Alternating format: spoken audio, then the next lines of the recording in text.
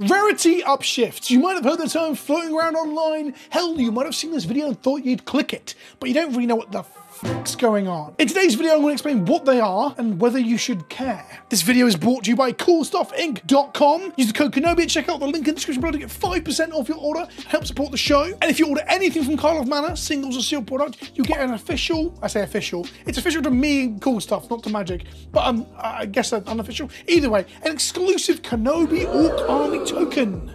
Oh.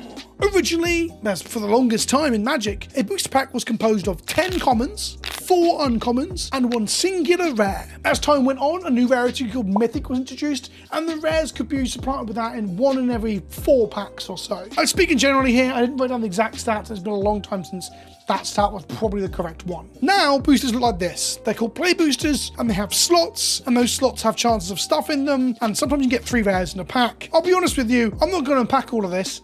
That. Importantly, Ravnica Remastered isn't coming with play boosters. It's coming with traditional draft and collector boosters, I think. Is there set boosters too? God, it's so fucking hard to keep up. The reason I bring up Ravnica Remastered is because Ravnica Remastered is having 2 upshifted Magic cards that has bothered people. Both Cyclonic Rift and Guardian Project are both showing up in Ravnica Remastered because they're popular Magic cards in Commander. Both cards were junk rares when they first came out. Guardian Project a little bit less so, but Cyclonic Rift, although I was playing it on day 1 in Commander because I was a filthy little bitch, Cyclonic Rift was like a $1 card for the longest time. It used to be that when you opened a booster and got a Commander rare, you'd be like, oh, that's going to be good in Commander. And that means it's worth $1. Not like now where Cyclonic Rift is, oh, that's good in Commander, and now it's worth $30. Coming in Ravnica Remastered now, we're getting Cyclonic Rift and Guardian Project in Mythic Rare instead of Rare. This has pissed some people off. And there's a good reason for that. It means that they're not going to lower their prices as much as they could do if they print it rare. So let's unpack that. So there are 3 reasons to change the rarity of a card to upshift or downshift. The first is for its limited potential, the second is for its overall price in the secondary market, and the third is for legality. Let's start with limited. So limited is the idea of opening packs and drafting, draft and sealed, right? Some cards are too good and limited. Famously, Cyclonic Rift is one of the most powerful cards in RTR draft if you are at 7 mana. So whilst getting to 7 mana might be difficult if you get Boros aggroed out of the game, if you get to 7 mana and cast this card overloaded and bounce all your opponent's stuff, a one-sided bounce or board wrath is very, very powerful. So people don't want to get Cyclonic Rift limited. It's one of the reasons to push it up to Mythic. Meanwhile, Guardian Project is absolutely trash and limited, so pushing this up to Mythic is weird. The argument works for Cyclonic Rift, but it doesn't work for Guardian Project.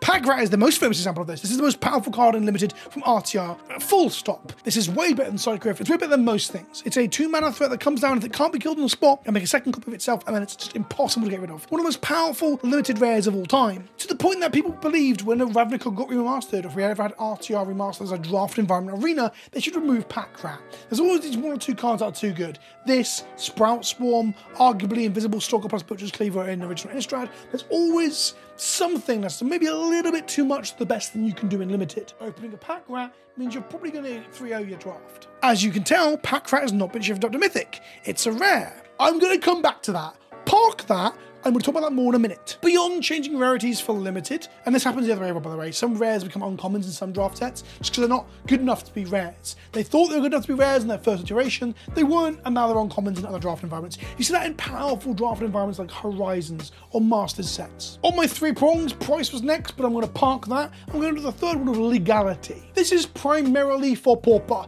So if a card is printed at common when it used to be an uncommon, that means it becomes legal in Pauper, a format where you can only play common cards. Pauper is a very interesting and powerful format. It sounds like you're going to play really shit decks that are going to bounce off of each other for like an hour at a time.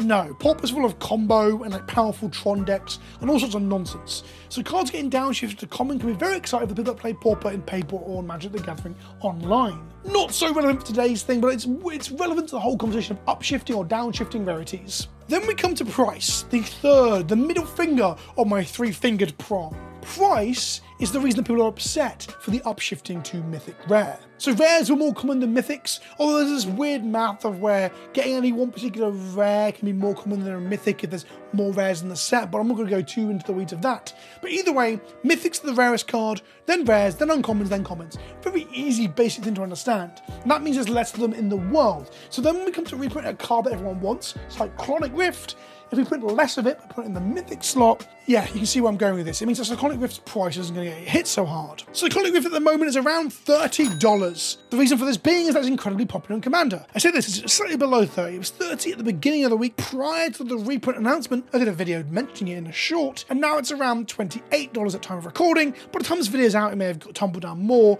as people are aware that it's coming, and thus it sells for a little bit less, because there's going to be more supply to meet the demand. However, if it was put at rare, meaning there'd be more coming to circulation, the price will be hit harder, because there's more copies to meet the demand. It's economics 101, baby. It's supply and demand. I'm your teacher. There'll be a test at the end. The test will be whether you like, comment, and subscribe, or perhaps subscribe to my Patreon. Yes, it's going to come up on screen now. Patreon.com/PleasantKenobi. Give me $2 a month and I'll call you a cunt on my Discord. So Cyclonic Rift could have been upshifted because of the limited environment. Guardian Project very evidently wasn't. When I saw Cyclonic Rift was upshifted, I was like, yeah, okay. There's a limited argument here, the argument they often make. But Guardian Project is pretty bollocks and limited, if we're honest. Put it to Mythic is insane. They are both clearly put to Mythic for a fourth secret reason. Or let's say a 3.5. Price and a half. The secret sub-clause. I'm really losing this bit. If Wizards reprint less of them, it keeps the price high and therefore it's a desirable card to chase in future packs. This is a concept that I've talked about on the channel, but it's like a theory within the community called reprint equity. Reprint equity is the idea that there is a collected amount of value in the desirability of cards in the secondary market.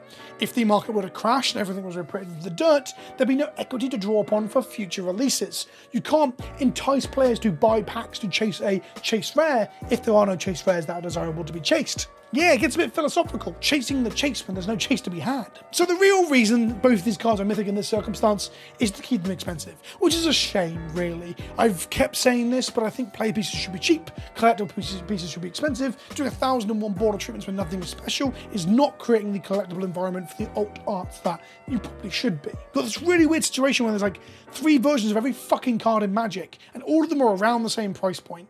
And that it crashes the price in some stuff that no one wants to play, but as we see with Cyclonic Rift and Sheoldred, they just keep maintaining this really high price tag that makes the game somewhat inaccessible to new players. The pack rare example is really funny because I got angry on Twitter saying, look, if any card should be upshifted to Mythic to avoid people opening consistently in drafts because it's a bad time, a bad experience, and a very RNG, low skill bullshit for draft, it's fucking pack rare.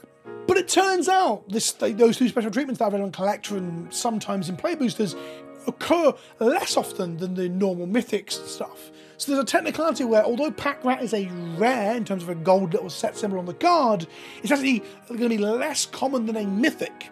So now we're getting to the stage of the alternate treatments where I don't know where anything's from or what things are, and I see cards and I don't recognise them. We're now at a point where rarity symbols don't really tell you how rare anything is. And this has always been the case ever since they've done special alternate foily fancy bullshit, right? Zendikar Expeditions, for example, in this case Misty Rainforest, is a mythic, as is Zendikar Rising's Expedition, but the Zendikar Rising Expedition is approximately 1/10 of the value, right? Like a Zendikar Expedition is around $250, and this on the right here, Zendikar Rising Expedition is around $40, because Zendikar Rising Expeditions were way more common, in spite of them both being mythics. Frames and weird treatments, buy boxes, alternate arts, different languages, there's all different things that make things more rare than others. So I'm not clutching my fucking pearls about these changes to Magic. I'm just pointing out it's really funny that in this circumstance, you just don't know what the fuck is going on, what direction's up and who is left. Ultimately, rarity shifts can have a utility case in terms of changing the legality in a format like Pauper, or changing how a limited environment plays, like stopping you getting side grifted so often in draft.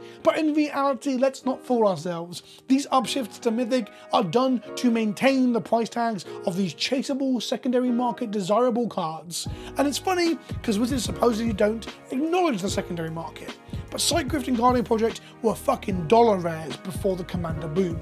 And now they're suddenly upchecked to Mythic because everyone's playing Commander. I hope you found this video at least a little bit informative or interesting in terms of getting your brain cells going about why Wizards do what they do, or teaching you if you're a new player about rarities and rarity upshifts, downshifts, and I guess sideways shifts. Is the Pack Rat thing? No, that's an upshift, right? It's a technical mythic or something. I've been Vince, also known as PleasantKenobi on the internet. Don't forget there's a Patreon link down below. And don't forget if you're buying something Cool Stuff Inc., get that sick orc token too. And I'll see you in the next video. Ta-ta for now.